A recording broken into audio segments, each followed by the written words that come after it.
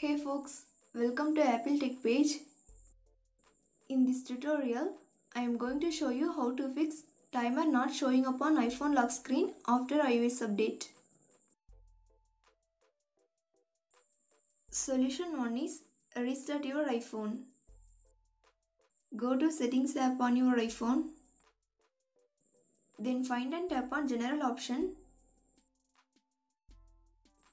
Next, scroll down the screen to bottom and tap on Shutdown.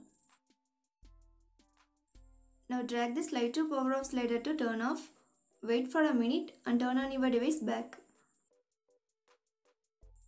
Solution 2 is remove and re-add the timer from Control Center. To do that, launch Settings app on your iPhone. Next, tap on Control Center. Now tap on Customize Controls.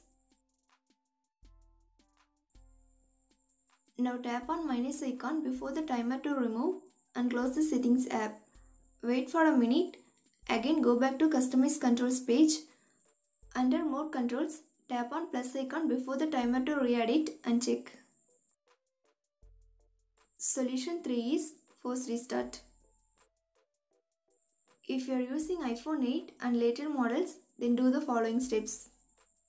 First, quickly press and release the volume up button. Next, quickly press and release the volume down button. Finally, press and hold the side button until you see the Apple logo. If you are using iPhone 7 or 7 Plus, then do the following steps. Press and hold the sleep or wake button and volume down button at the same time until you see the Apple logo. If you are using iPhone 6s Plus and earlier models, then do the following steps to force restart. Press and hold the home button and side button at the same time until you are getting the Apple logo on your iPhone screen. Solution 4 is change the view. Tap on Settings icon from the home screen. Scroll down the screen and tap on Display and Brightness. Again scroll down the screen and tap on View. Now select Zoomed option and wait for a minute. Again select Standard option. Solution 5 is check for software update. First, connect your iPhone to Wi-Fi and go to Settings. Now tap on General. Next, tap on Software Update. If update available for your iPhone, tap on Download and install. Solution 6 is reset all settings. This process won't delete any data from your device, but all your customized settings go back to default settings. Launch Settings app.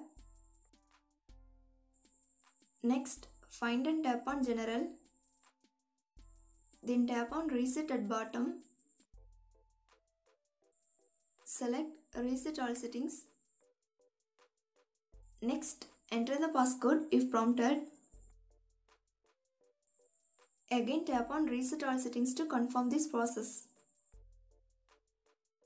Thanks for watching. Do like, share and subscribe to Apple Tech page.